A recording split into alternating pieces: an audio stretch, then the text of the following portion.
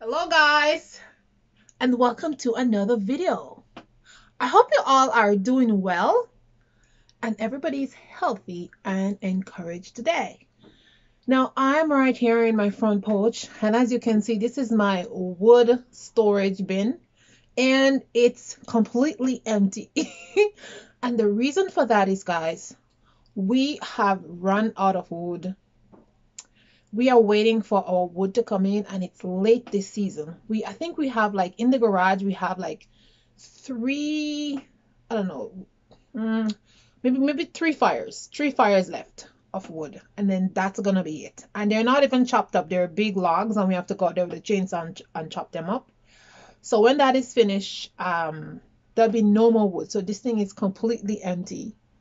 And I'm burning the first set this morning, and I need wood all throughout the day because, guys, it's cold. It's 3 degrees, only 3 degrees, so it's freezing. Um, so this is what's happening. But on today's video, I'm gonna give you guys an update on the wood stove. We're testing out the wood stove to see how it's working, how it's burning, and everything like that. I'm gonna give you an update. Ooh, it was cold out there. Okay, so let me give you an update on the wood stove. So our main worry about the wood stove was that, like, the paint that we painted was gonna smell and stuff like that. But no, there is no smell. You would not even know if we painted the stove.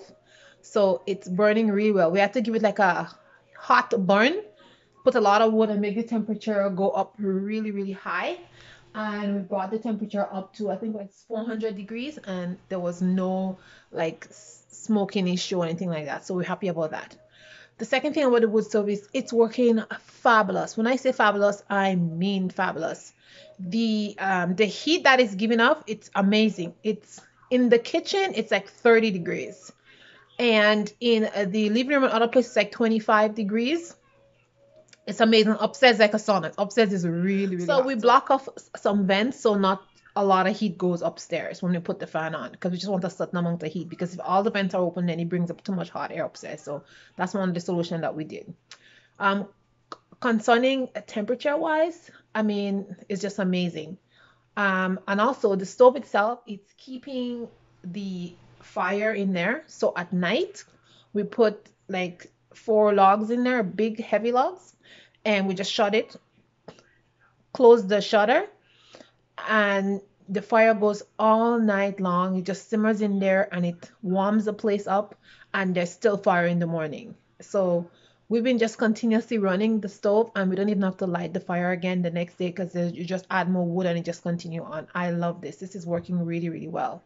Um, and the third thing about the wood stove is, you have to be very careful how much wood you put in it, because it gets really, really hot, and the temperature shoots up and we get very, very hot in the kitchen. So yeah, we have to put less wood in the day, and at night it's just very hot. So yeah, the amount of wood that we put in the stove is important, because then it just really gets too hot. But we're really, really happy.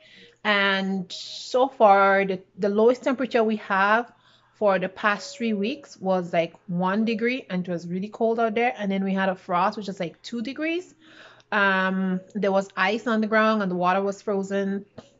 So the wood stove worked really, really well.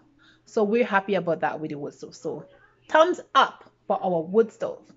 The next update I'm gonna give you guys is on the chainsaw, but I'll take you outside and give you some information about our chainsaw, because in the previous video I told you all about our chainsaw troubles, but they're solved. So let me take you out and show you the brand new chainsaw.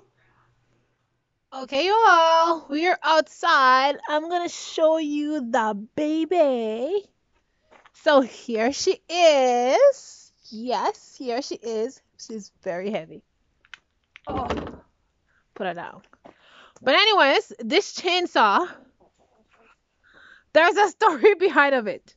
So I'm gonna post a video right here, the link to a video where I talked about our chainsaw troubles, and post it right here. And you can go back and watch it if you want to. But anyways, I'm not gonna tell the entire story, but watch a video. And so we needed a chainsaw, like I said. And we had the 4 chainsaw, only one small one was working. So, anyways, my husband's like, oh my goodness, we didn't get our wood yet, and we need to have wood, right? We don't want to be caught without wood. You never want that to happen.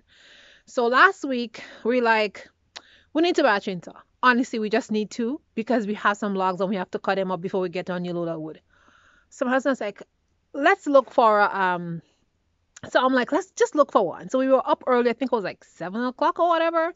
And we started looking on the internet for chainsaws and stuff like that. We saw a couple, but we wanted an 18-inch one or bigger. And the price wasn't, we saw a couple of them, but the price wasn't right. And they were just not powerful enough for what we were looking for. So finally, we like, oh, we've been searching for like 3 hours.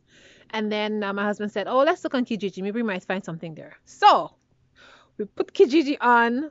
The first thing we saw was brand new chainsaw in the box for sale. We was like, what? Brand new chainsaw? We clicked the ad, and yeah, he was this Russian guy who bought a mill from Russia, and he had it sent to Canada. And in the in the package, they sent him a brand new chainsaw with the mill, but he's selling the chainsaw because he's allergic to fumes from the chainsaw, so he can't use anything that has like gasoline or stuff like that, any tools that has gasoline.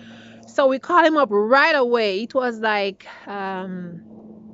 just before we started session around 7, 8, yeah, just a few minutes before 9.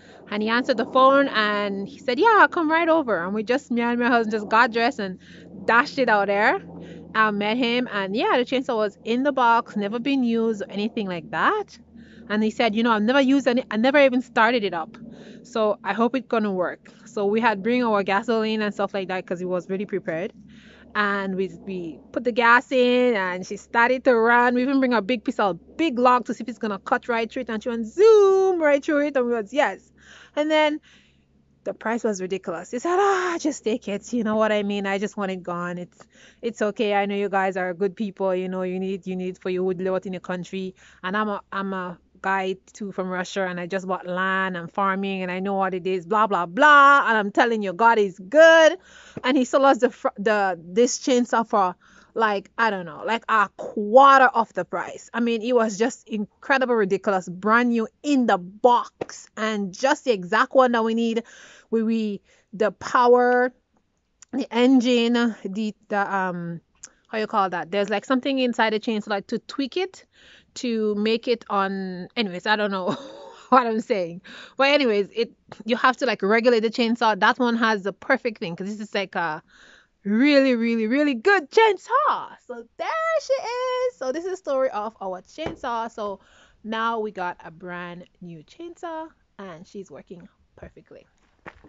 So you girl.